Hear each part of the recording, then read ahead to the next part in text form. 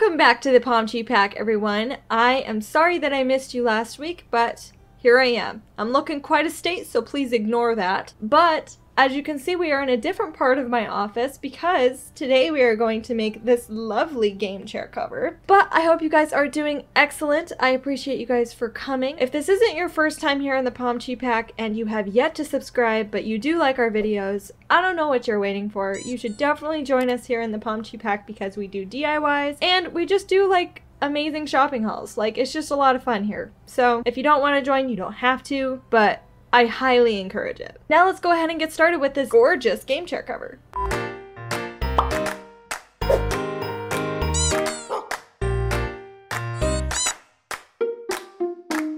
Now, I went to Joann's and I got this fabric and it was 40% off and I got a remnant. So I got about half a yard for 50% off of 40% off, which I don't know how much that is, but it wasn't a lot because it was like an extra $2. But it was an awesome deal. So maybe go check out Joann's for the fabric for your chair. You can reuse fabric or you can reuse like a jacket or something that you like to use. So before you go to a store, before you find your fabric, take the measurements of your chair so that you know exactly how much you need. So first off, your measurements that you want to have is the length of your back of your chair, for sure, and the length of the seat part of your chair, so the cushion. And of course, if your chair is oddly shaped like mine, it has all these curves here, you will want to also measure the outsides of it.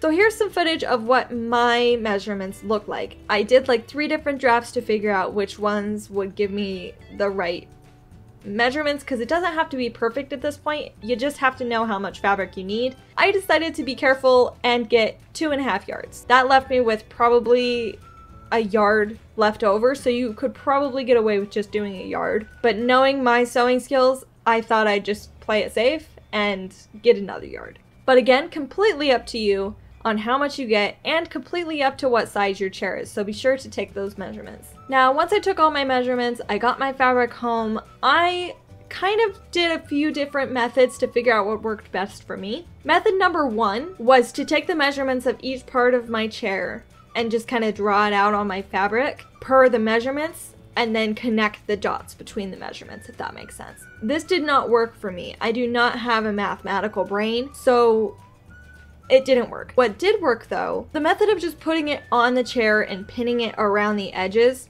worked the best, but it was really finicky. It was really like fumbly.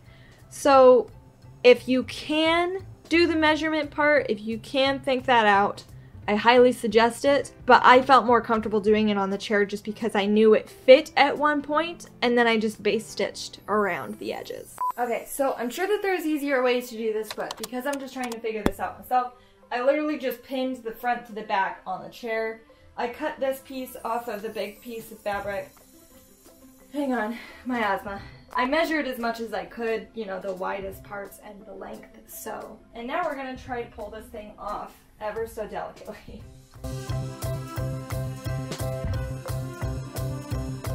We're gonna take this to the sewing machine and sew it.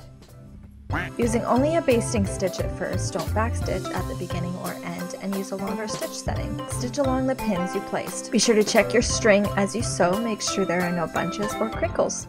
So I just did a basting stitch here, which means that I didn't backstitch at the beginning or the end, so if I need to, I can easily unpick this, which is why it's bunching here. So I'm gonna go over it again when I figure that this is what I want.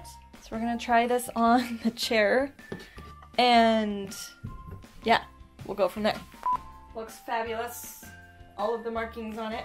It's great. It looks pretty good. And this part right here came unstitched because I just did a basting stitch, so all of this right here I had to repin. I'm gonna go over all of this again with the final stitch. I marked it with the marker following the seam so that if it does come unpicked again, I know. I'm gonna take this off, I'm gonna sew it, finish it up, and then the top part will be finished so we can move on to the bottom, and then we'll get to the fun part and we'll put ears on the top of this chair. I think that's gonna be super cute. I'm super excited. Now I got the final stitch made and it's fitting pretty good. I'm actually really happy with how that's fitting. So I'm gonna go ahead and cut off all of this excess here because that's the actual seam right there. Then we're gonna flip it right side out and make sure that it fits okay. And then we're gonna start on the bottom.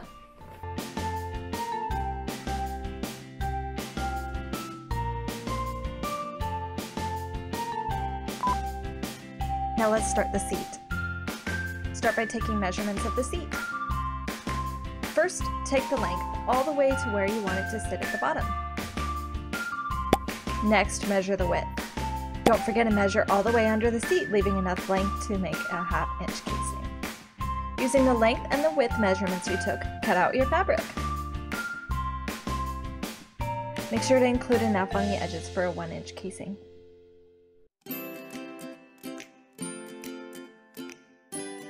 This next step, we are going to make a casing for our yarn or elastic.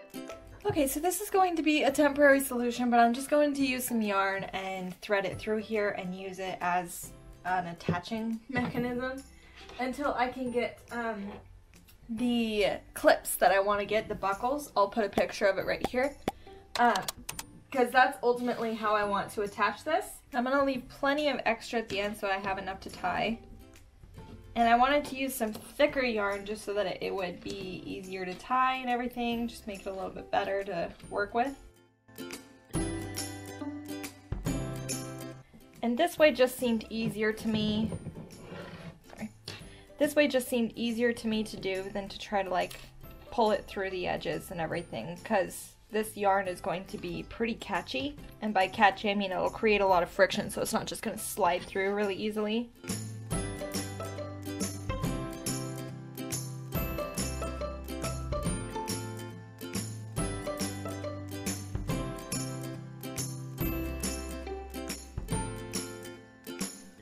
Once you have your drawstring or elastic in place, sew the casing shut, being careful not to sew onto the string.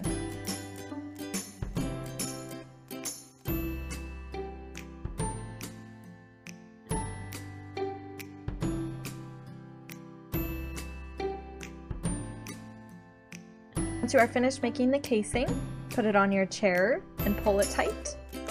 Tie it up and cut off the extra.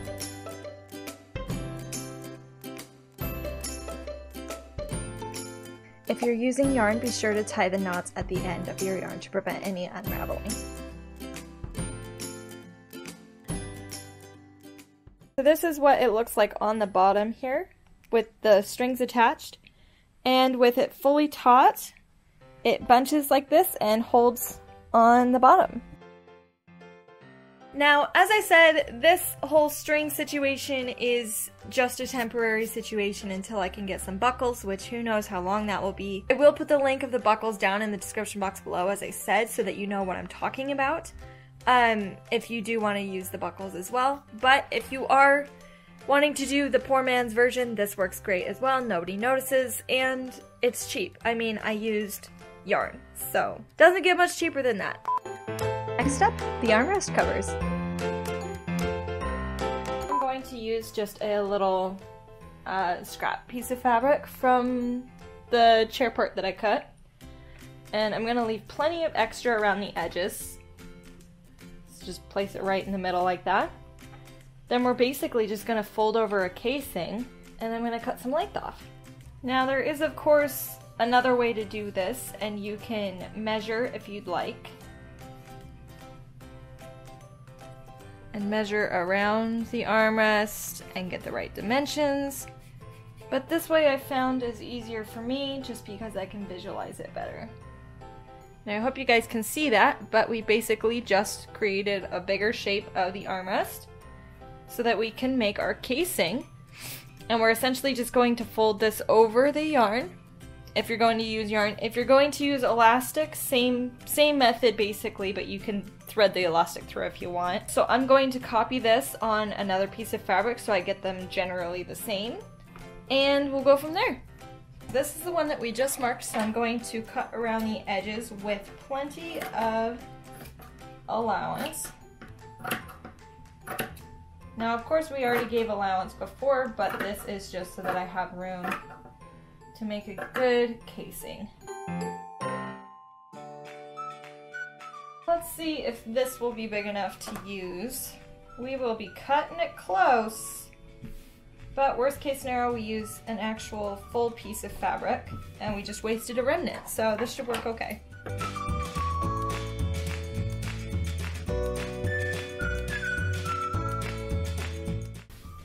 So now we got our two arms.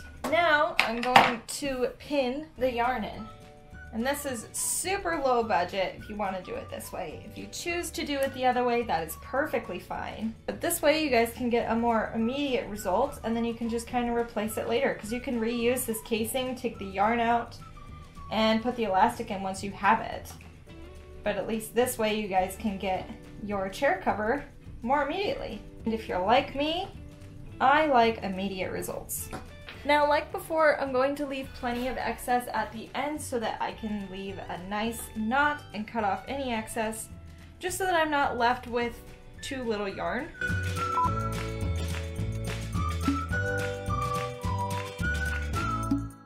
By the way, you guys, I believe it will be next week or a couple weeks in advance. I will be doing a video for Andy's pajamas, how I do Andy's footy pajamas. I'll put some footage right here of Andy's footy pajamas. And I've gotten lots of requests on how I make those for her, so I thought that I'd finally make you guys a video for that. If it is ready by the time I post this, I'll link it in the description and in the end cards. Not perfect, but I'll take it. Attach the covers by tying your yarn tight. Then tie knots at the end of your yarn to prevent any fraying. Tuck all the loose ends underneath the cover. If you're using elastic, pull it tight, then sew it together. You can hand sew or use a machine for this part. This backpack originally had ears on it, and I brutally took them off, and I stuffed them with polyfill, and these are going to be ears for our new chair cover.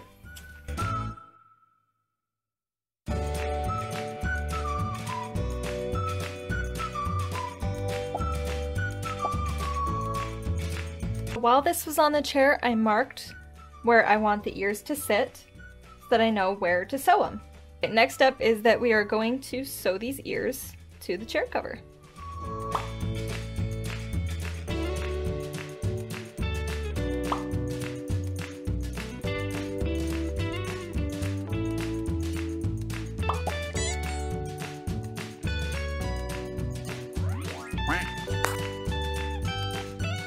So that is it for this video today. I hope you guys enjoyed today's DIY. I recently started doing gaming live streams, so if you guys are interested in that, you guys can check that out. I do Animal Crossing, Luigi's Mansion, and I also have Goose Game. I do apologize about the lighting, but today has been kind of like a throw it together kind of day, so I apologize. But I really appreciate you guys joining me today. Also, don't forget to check out our sister channel, Dre of Sunshine. It is a great place to be. Even though we are realistic, we are also optimistic. So learn how to be positive even though your body and your health might have other plans. Now, if you guys would like to see more Pomchi DIYs, be sure to check out this playlist up here. We have lots of cheap DIYs that you can do because this girl knows how to be a poor person. I've been a poor person my entire life. Don't forget to subscribe if you would like to see more Pomchi DIYs. Both Pomchi Productions and Dre of Sunshine have some awesome content. Now, have a great day, you guys. Stay safe, be kind, and I will see you guys in the next video. Bye!